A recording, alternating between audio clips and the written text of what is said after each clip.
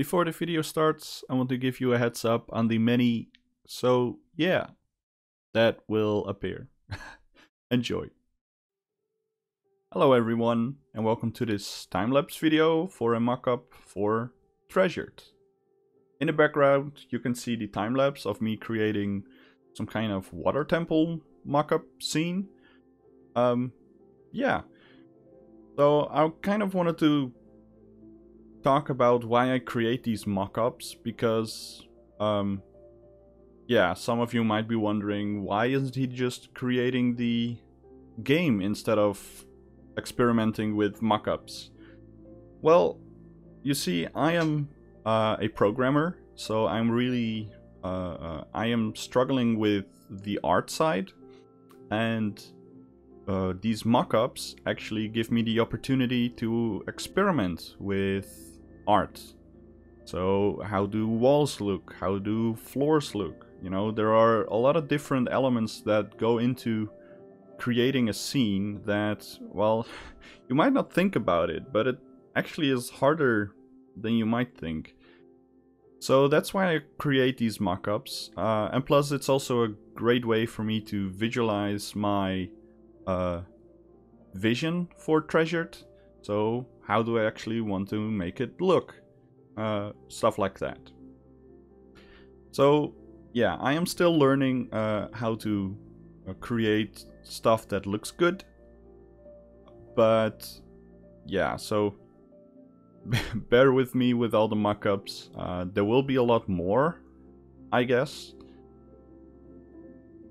So in this time-lapse I actually created some custom models, but you won't see me create them because I only recorded the Unity scene. That is a problem on my part.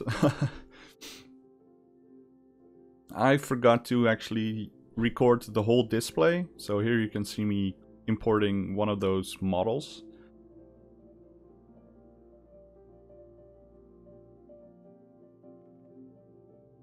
Yeah, same goes for texturing. I created some textures, but I also forgot to record those screens, so you won't see any of those. It will just be Unity, which isn't too bad. So I had to create a little bit different models for this scene because, well, I wanted to experiment with that. That's also the whole reason for all of the mockups, experimenting with how to place things, but also how to, well, potentially add custom models. So in this case I wanted to have water come down the wall here, and then show it going over the floor and then down to a bigger pit of water. And instead of just having this one big chunk of water flowing down, I wanted to give it a little bit more detail, so that's why I created the little model waterway on the floor. I'm not sure how to call that. I'm actually experimenting with the water. That's why you see a lot of the mockups using the water. I really like how this low poly water looks. It's from Jolix, I believe. I hope I pronounced that correct. It's actually a really old asset, so it's not compatible with the new render pipelines from Unity, which is a shame because it looks really nice. Maybe one day I will update it.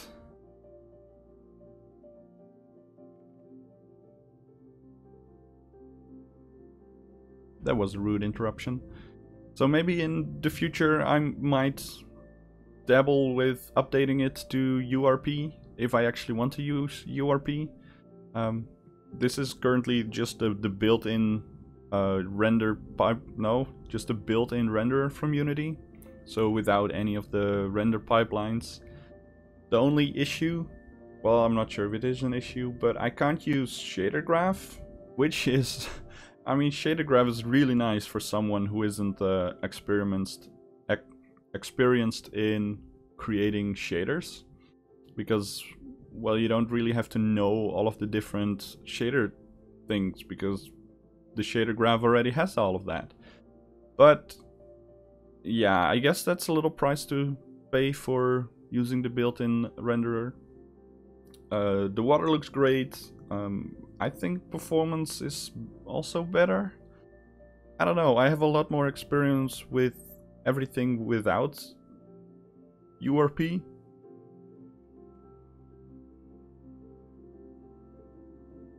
So here you can see me placing the clutter on the ground.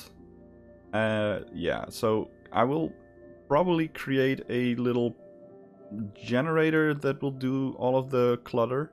So that's it's the programmer way of solving a artist problem. I guess you can call it that. Because I am inexperienced with the art side, I actually create tools for me to use with art. So yeah, I mean that's also why I created the ivy, which we will see in the later on in this time lapse. I created the ivy so I have a tool that actually allows me to create custom, well, can I call it custom models? I guess we can. But yeah, that's basically the programmer way of solving an artist's problem, which is great. Yeah, so here I actually created a little depth by creating this balcony. I didn't like the railings, so I added a different one.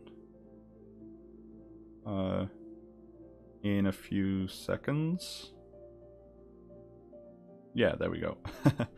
I actually needed to organize a little stuff with the in the hierarchy. Here I'm actually experimenting with lighting. So that is again one of the things that I'm experimenting with, as you probably could have seen if you follow me on Twitter. I guess that's a nice segue for me to plug my Twitter account. Or Discord, for that matter. I mean, same goes for shadows. Of course, I didn't have to add this, but I guess it just adds something to the scene. It gives it a little bit more depth, instead of just having, you know, just a plain light. The shadows actually add some depth to the scene. It actually showcases that there is a little bit more to the whole scene than just the, well, this whole water temple stuff.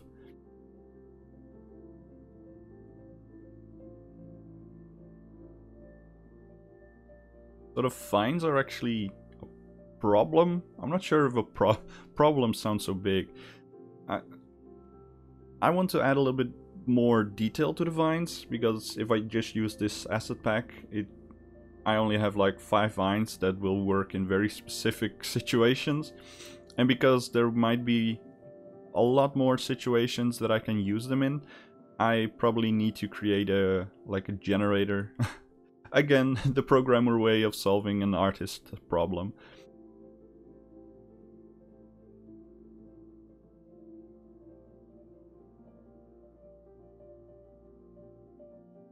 I was actually thinking about how I would populate a level.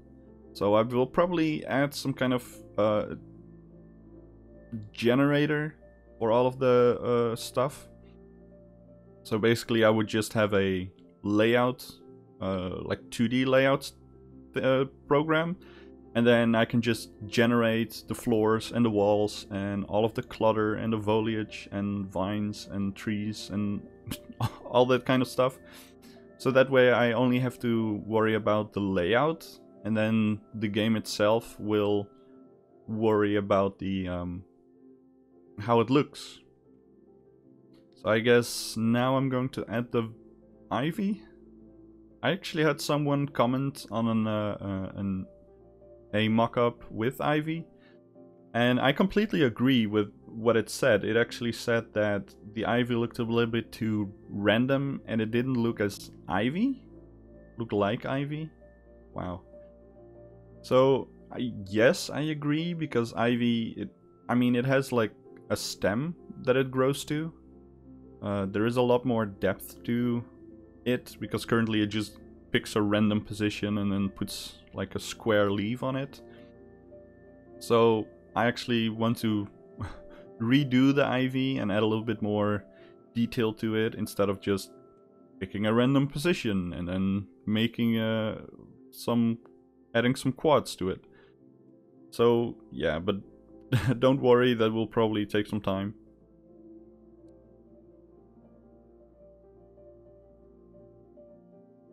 Yeah, these last details are basically just me also experimenting with how things would look if I add, you know, just a little bit of ivy between the waterfalls. I also experiment with one below the waterfall, like where the plant is between the two water lines. But I actually didn't like that because it then gets a little bit too cluttered. Like, where did the ivy come from? There is no other connection to the ivy. And I guess that's also one of the things that I need to take into account, especially when it comes to generating foliage. You know, where did it come from? You can't just have a single piece of grass somewhere randomly in the middle, because then where did it come from?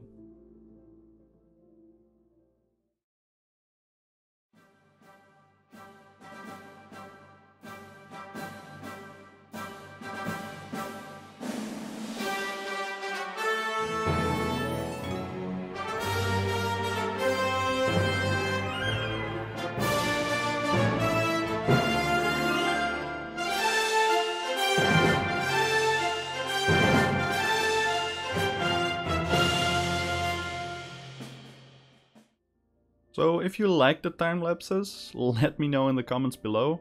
Like the video if you liked it, dislike it of course if you dislike it, because YouTube likes that. And if you want to follow me on the social media to get more updates, you can always find them in the description below. That's it for this video. Until next time, take care.